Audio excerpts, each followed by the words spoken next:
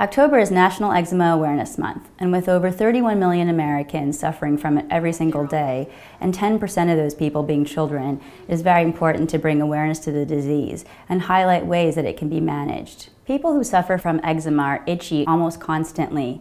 Their skin's very dry, it's red, it's irritated, and that leads to constant itch, which then leads to scratching. The scratching then leads to more inflammation. This is known as the itch-scratch cycle. And for eczema sufferers, it can be chronic and debilitating. Unfortunately, there is no cure for eczema yet, but it definitely is manageable. So one thing I always go over with my patients is the eczema action plan, and it starts with good bathing hygiene.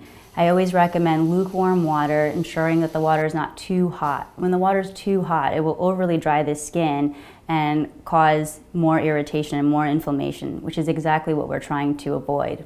I also recommend that the patients moisturize their skin from head to toe within 2 to 3 minutes of exiting the shower. That's the time when the pores are opened and you can really seal in that moisture and restore the skin barrier that is so essential for improving eczema.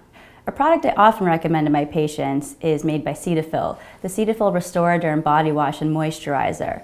They're the first and only products that are enriched with ceramide and filaggrin technology, which help to restore the lipid barrier and improve the protective layer of the skin, which can then retain more moisture. Both products are dermatologist recommended and have received the seal of approval from the National Eczema Association. They're both fragrance and paraben free and can be easily found at retailers nationwide. At this time of year, as the weather gets cooler and windier, it's definitely important to remember protecting the skin from the external environment by wearing gloves, for instance, scarves, and avoiding harsh chemicals and fragranced items such as perfumes and colognes. For more information, visit Cetaphil.com.